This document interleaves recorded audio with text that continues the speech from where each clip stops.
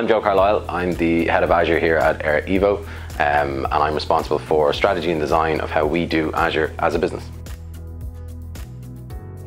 With the complexity of disaster recovery for a lot of companies, we decided to simplify that process and wrap it all into one solution that we've called Azure Pickle. This enables Azure as your DR target to facilitate recovery in the event of a disaster. And we also look after it from a services point of view in terms of testing and documentation, sort of proof of execution that you do have a reliable, a robust, tested disaster recovery solution.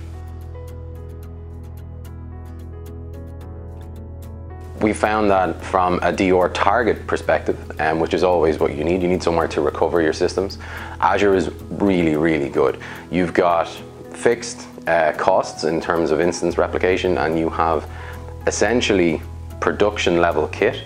Often you would see DR targets have older kit or maybe something that you used in the past, or you have a fixed or limited capacity. You don't have any of those problems with Azure.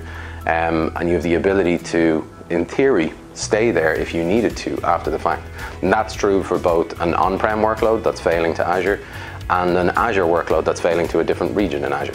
Pickle provides a monitored, regularly tested and documented disaster recovery solution on Azure, giving you the best blend of DR target and cloud service to ensure that if you have an audit requirement or you have a client or just a business policy for BCDR that requires that process, it's met and it's consistently delivered as part of the overall Pickle service.